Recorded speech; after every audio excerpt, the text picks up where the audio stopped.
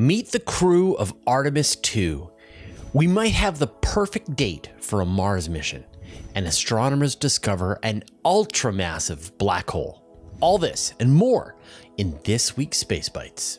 Now that Artemis 1 is in the rearview mirror, all eyes are on the Artemis 2 mission, and this is where 4 astronauts will hop into the Space Launch System, an Orion capsule, and they'll fly out to the moon, go around the moon, spend about 10 days total on the mission, and return to Earth. And now we know the astronauts who are going to be taking this trip to the moon. And keep in mind, humans haven't been to the vicinity of the moon since Apollo 17 in 1972. So here's the team. We've got Commander Reed Wiseman, Pilot Victor Glover, Mission Specialist Christina Koch, and Canadian astronaut Jeremy Hansen. And obviously, as a Canadian, I am excited about the fact that a Canadian is flying on this very exciting mission. I don't know if he's going to bring along some kind of robotic arm, but I think that would be very appropriate for the mission. And Jeremy's going to be the first non-American to go to the vicinity of the moon. I say the vicinity because they're not going to be landing on the moon. That'll be the Artemis 3 mission. But still, what an honor to have a Canadian get close to the moon.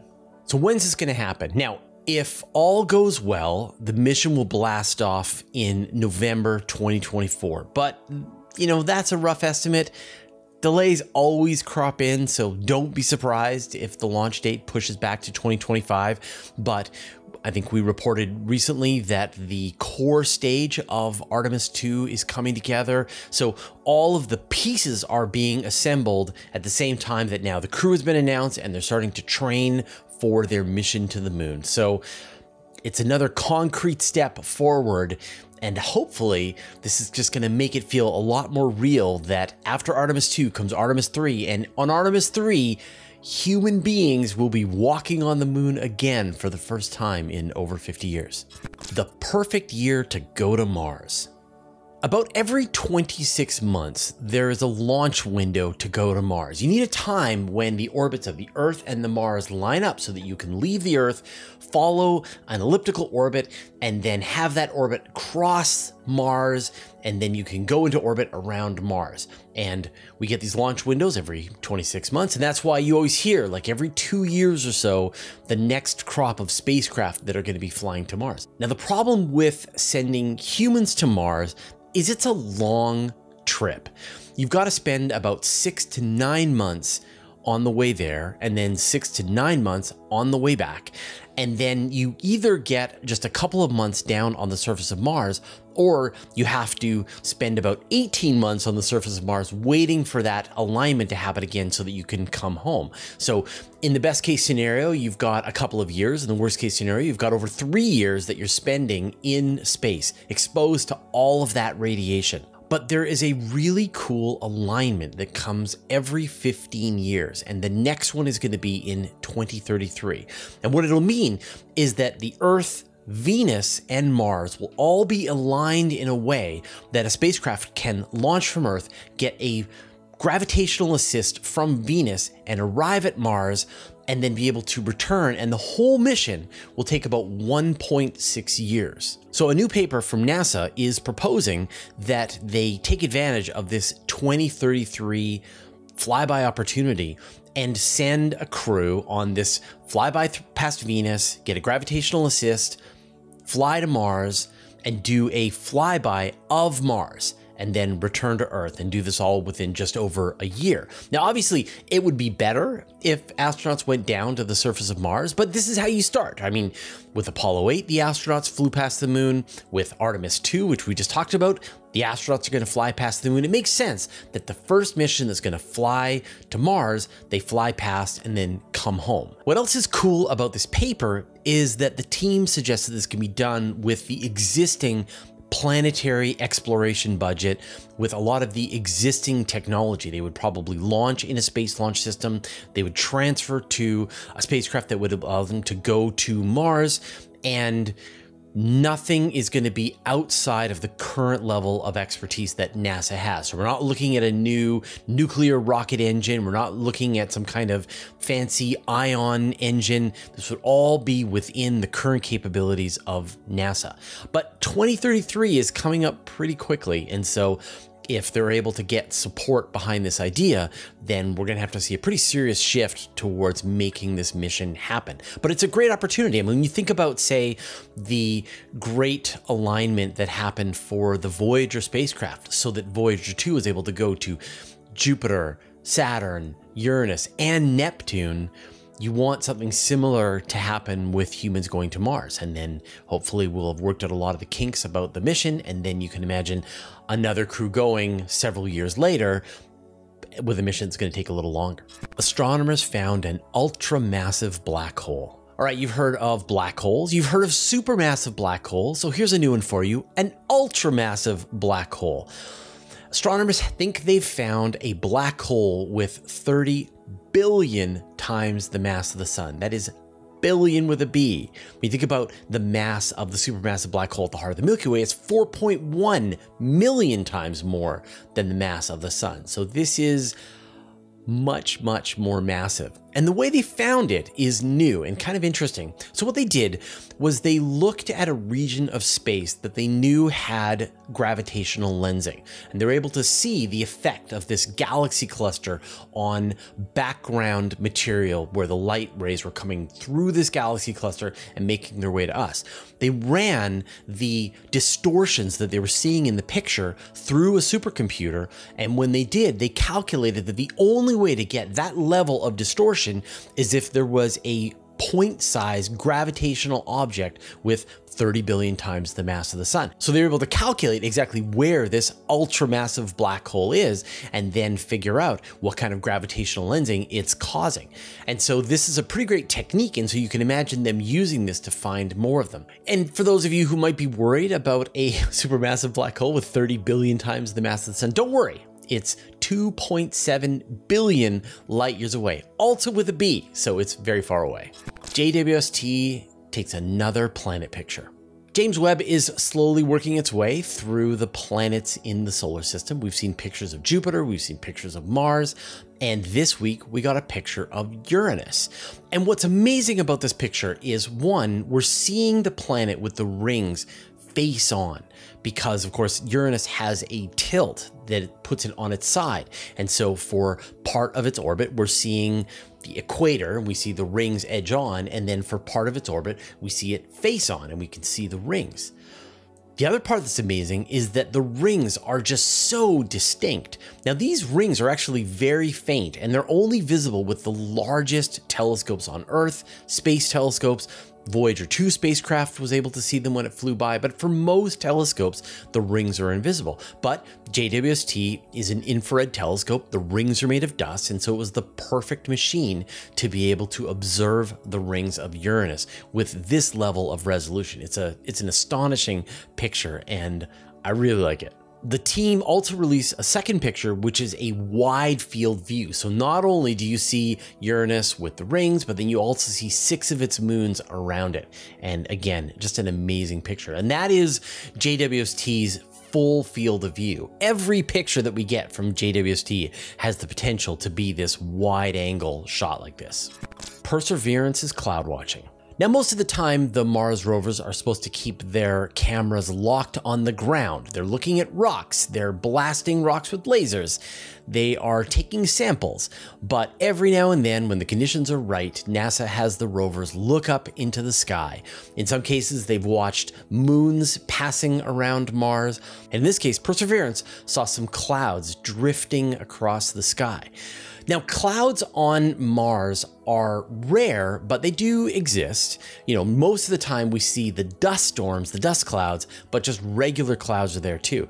They can be composed of water ice. The particles are actually very small, like 1 to 4 microns across. You can also get clouds with carbon dioxide ice particles as well. So I love this idea that the rovers are crawling around on the surface of Mars, but in this case, just before sunrise, Perseverance looked up and saw these clouds rolling by. Is Starship about to launch? Now, we don't have an official launch date for the SpaceX Starship, but a lot of things are starting to happen that are making everybody think that a launch is imminent. One thing that we got was an air traffic advisory from the FAA for April 10th. And it looks like this isn't going to be the actual launch of Starship, but probably a very significant test that's going to run through the countdown and refueling and sort of everything in preparation for launch. We also saw an official announcement from SpaceX on their Twitter talking about an upcoming launch. And so people are starting to think that we'll see a launch from Starship mid-April. So we could be about 2 weeks away from seeing Starship blast off. There is one problem that could delay the launch. There is a civil suit that's saying that SpaceX hasn't done enough to mitigate the environmental concerns at the launch site. And so if that actually goes through, then we could see a further delay while SpaceX has to continue to ensure that the Starship launch isn't going to cause damage to the sensitive environment at Boca Chica. And so the consensus seems to be that we'll see Starship launch on the 20th of April, 4/20. Haha. Well, here's hoping. China tests a Stirling engine in orbit.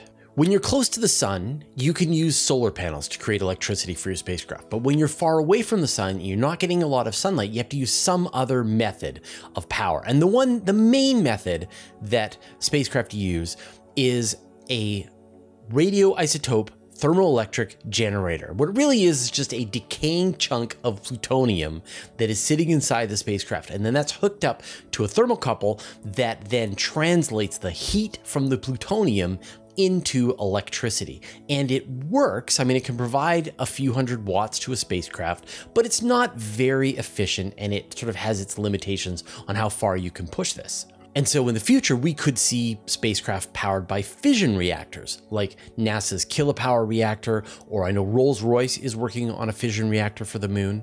And so this week we got an announcement from China that they had successfully tested a Stirling engine on board the Chinese space station. Now, Stirling engine is kind of like a thermocouple. It is a engine that moves hot and cold gas through a bunch of cylinders inside the engine, and then it's able to move magnets around inside the engine and generate electricity. So on the one side, you've got, say, a fission reactor that is generating heat. The heat is heating up a gas inside the Stirling engine.